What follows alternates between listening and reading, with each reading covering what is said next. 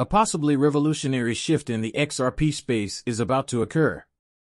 People are discussing the possibility of burning all the XRP currently in escrow, but the current burn rate stands at just 5,000 XRP per day, or 1.82 million XRP annually. There is growing conjecture that this pace is rising. Some commentators even go so far as to say that up to 25,000 XRP are being burned. Remarkably, daily reports link this action to Ripple's escrow accounts, with remarks from a former Ripple director suggesting that Ripple may carry out a one-time, catastrophic burn of all the XRP in escrow. The issue takes a more drastic turn. What makes this scenario even more intriguing is that the chances of it occurring seem to be more than simply conjecture. Ripple Labs is in sync with its timing. Ripple Labs has declared a buyback of almost $1 billion worth of XRP from its circulating supply, prompting many to speculate that the buyback and possible escrow burn may be connected to Ripple's SEC settlement and that the buyback is necessary as Ripple still requires XRP. If Ripple's whole XRP escrow were to burn, the ramifications of such an escrow burn would be immense. My analysis, along with the increasing number of partnerships Ripple Labs is forming and their requirement for XRP to support these collaborations, suggests that a valuation of $10,000 per XRP might be necessary for the ongoing operation and growth of Ripple Labs, even though the value of XRP could soar to $10,000 per token. Let's perform some housekeeping before we begin today's content. If you could do me a tremendous favor, please hit the like button, click subscribe, and enable those alerts so that you can join our vibrant community.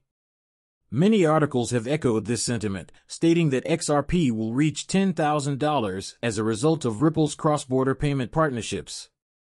The expanding global partnerships of Ripple, their reliance on XRP's exponential growth trajectory, and recent leaked and publicized reports, particularly one from BlackRock, confirm its global expansion. This study underscores the key concepts of XRP's evolving role as a globalized cross-border payment service. The Central Bank of Ireland's recent declaration that it plans to use XRP for cross-border transactions is fueling this trend.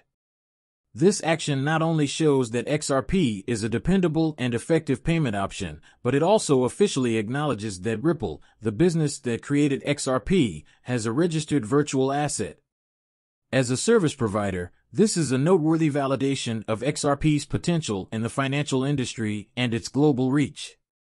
The Central Bank of Japan has initiated the implementation of XRP for its global payment solutions. More than 30 central banks are currently actively working together to create a central bank digital currency based on the XRP, which is part of a broader trend. It has been claimed that the ledgers of these 19 central banks have acquired more than $9.4 billion worth of XRP. This amount does not even account for the Fed's possible adoption of XRP as an immediate payment system. Based on information that has been disclosed, XRP is being considered by the Fed Instant Payment Platform to manage the blockchain component of their payment system. The importance of the U.S. Federal Reserve's plan to acquire full ownership of XRP and Ripple Labs cannot be overstated. This development is a glaring sign of the increasing trust in XRP's technology and its fit for contemporary financial applications. Action intended to stop BL and retail the Federal Reserve strategy, which uses the XRP ledger and digital assets in place of creating a traditional CBC central bank digital currency, is to take advantage of the Ripple system's cost-effectiveness, efficiency, and environmental friendliness. This approach is especially pertinent in light of the global trend, where major central banks in more than 8 countries, including the British, have already partnered with Ripple Labs to adopt the RippleNet system. The Federal Reserve's involvement with blockchain technology is further highlighted via the XRP ledger. According to one of their reports, the Fed now has officially said that XRP and XLM may play a significant role in the blockchain element of their Fed payment system. One important step in combining traditional banking with decentralized banking is the cooperation of services with Metal blockchain for fast fiat and stable coin conversions. Money currently, the only ways for U.S. citizens to make instant domestic payments are through digital wallets for cryptocurrencies or third-party apps like Venmo and PayPal. However, the FedNow system is currently being developed with plans to incorporate cryptocurrencies into its framework. This platform has attracted over 120 organizations, including newcomers like U.S. Bank Exchange Bank and numerous payment processors and solution providers. With the possible integration of Ripple into the FedNow, Ripple is renowned for its cutting-edge international payment systems and open-source distribution. Among the fintech businesses being considered for this effort is Ledger Technology. Furthermore, Stellar Lumens XLM, which is well known for its blockchain-based payment network that makes international transactions faster and more affordable, is also on the list of possible partners for the FedNow service. This returns us to the two main points of our conversation: the possibility that XRP will soon hit $10,000 and the possible widespread burning of XRP from Ripple Labs escrow. The predicted mass burning of XRP from Ripple escrow could be the catalyst for XRP to hit the anticipated $10,000 price point, making these two things interrelated and marking a significant milestone for the digital asset. This expectation has become much more definite by claims made by Matt Hamilton, a former director of Ripple, that the company might burn all of the XRP held given its ongoing legal battle with the SEC, which raises the possibility that such a burn could be included in a prospective settlement agreement. This revelation is especially important in its escrow wallet. This has wide-ranging implications. A massive burn in XRP supply could not only raise its price to $10,000, but it would also result in an unprecedented demand for XRP from institutional and retail investors who are increasingly looking to use digital assets like XRP for cross-border payments. As a result, we would see a significant decrease in XRP's available supply, necessitating a higher valuation per XRP token.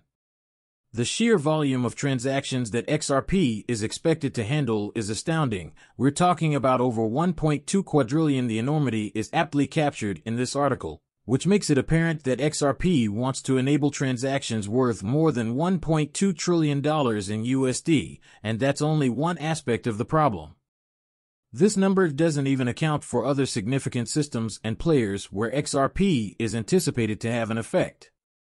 It does not include SWIFT's possible usage of XRP for payments. Plans by SBI to increase XRP remittances throughout Southeast Asia, and notable purchases by financial behemoths like JP Morgan and BlackRock, who are rumored to have started purchasing more than 7.5 million XRP. Additionally, this calculation does not account for Ripple collaborations, like the one with a payment giant to improve digital asset transactions and facilitate cross-border payments in Africa. When the need for an even greater value of XRP becomes clear when you take into account the additional quadrillions from central banks and nations adopting XRP in addition to the trillions from the private financial sector. We may be looking at a possible valuation of between $50,000 and $75,000 per XRP coin. Although this may seem unrealistic, it is consistent with the fact that XRP is set to enable enormous amounts of money to be transferred internationally.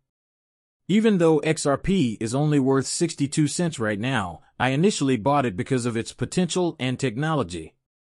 To manage enormous sums of money that convinced me of its potential, it is precisely this potential that calls for XRP to have a high future value far above its current valuation.